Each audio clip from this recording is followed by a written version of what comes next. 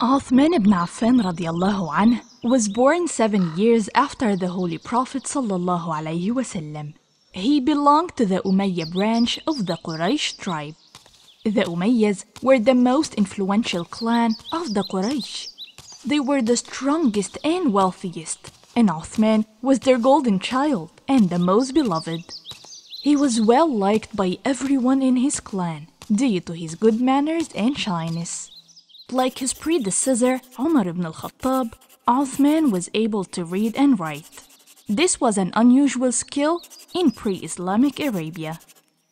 He became a successful trader and cloth merchant. Throughout his life, he was known as a kind, generous man, and even before his conversion to Islam, he would freely give money to help those in need. He and Abu Bakr were close friends, and it was Abu Bakr who brought him to Islam when he was 34 years of age.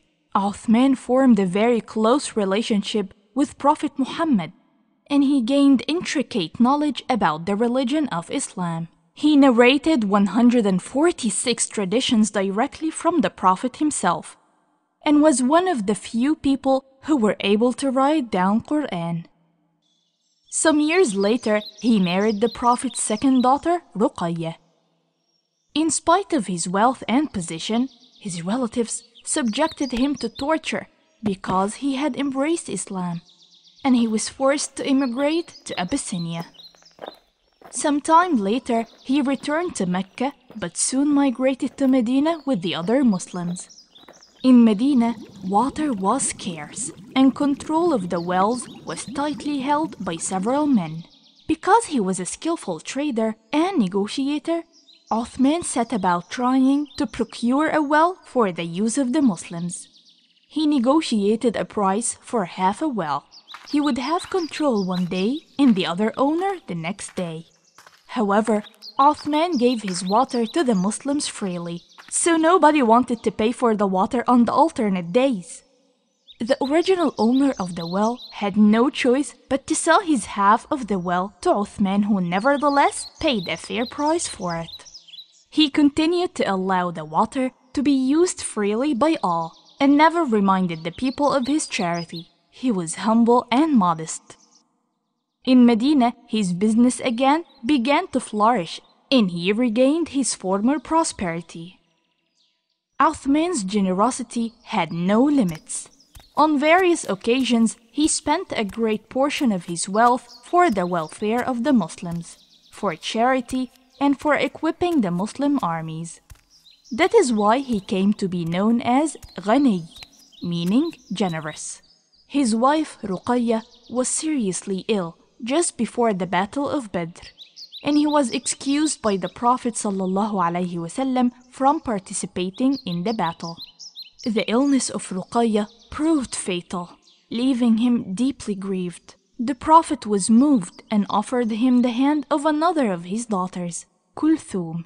Because he had the high privilege of having 2 daughters of the Prophet as wives, Uthman was known as the possessor of 2 lights.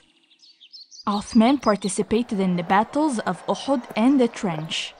After the encounter of the Trench, the Prophet ﷺ, determined to perform Hajj, sent Uthman as his emissary to the Quraysh in Mecca. But the Quraysh detained him and started negotiating with the Prophet. The episode ended with a treaty with the Meccans known as the Treaty of Hudaybiyah. The portrait we have of Uthman is of an unassuming, honest, mild, generous, and very kindly man, noted especially for his modesty and his pity. He often spent part of the night in prayer, fasted every second or third day, performed Hajj every year, and looked after the needy of the whole community. In spite of his wealth, he lived very simply and slept on bare sand in the courtyard of the Prophet's mosque. Uthman radiallahu anh knew the Quran from memory and had an intimate knowledge of the context and circumstances relating to each verse. During Uthman's rule, the characteristics of Abu Bakr's and Umar's caliphate, impartial justice for all, mild and humane policies, striving in the path of God, and the expansion of Islam continued. Uthman's realm extended in the west to Morocco, in the east to Afghanistan, and in the north to Armenia and Azerbaijan. During his caliphate, a navy was organized, administrative divisions of the state were revised, and many public projects were expanded and completed. Uthman sent prominent companions of the Prophet ﷺ as his personal deputies to various provinces to scrutinize the conduct of officials and the condition of the people. His most notable contribution to the religion of God was the compilation of a complete and authoritative text of the Quran. A large number of copies of this text were made and distributed all over the Muslim world. Uthman's caliphate lasted for 12 years. The first 6 years were marked by internal peace and tranquility. But during the second half of his caliphate, a rebellion arose. The Jews and others, taking advantage of dissatisfaction among the people, began conspiring against the caliph. They started airing their complaints and grievances in the public. They gained so much sympathy that it became difficult to distinguish friend from foe. It may seem surprising that a ruler of such vast territories, whose armies were matchless, was unable to deal with these rebels. If Uthman had wished, the rebellion could have been crushed at the very moment it began. But he was reluctant to be the first to shed the blood of Muslims, however rebellious they might be. He preferred to reason with them, to persuade them with kindness and generosity. He well remembered hearing the Prophet say, "Once the sword is unsheathed among my followers, it will not be sheathed until the last day." The rebels demanded that he resign and quit from the post of caliph. Even some of the other companions advised him to do so. He would gladly have followed this course of action, but again he was bound by a solemn pledge he had given to the Prophet. "Perhaps God will clothe you with a shirt, Uthman," the Prophet had told him once. "And if the people want you to take it off, do not take it off for them."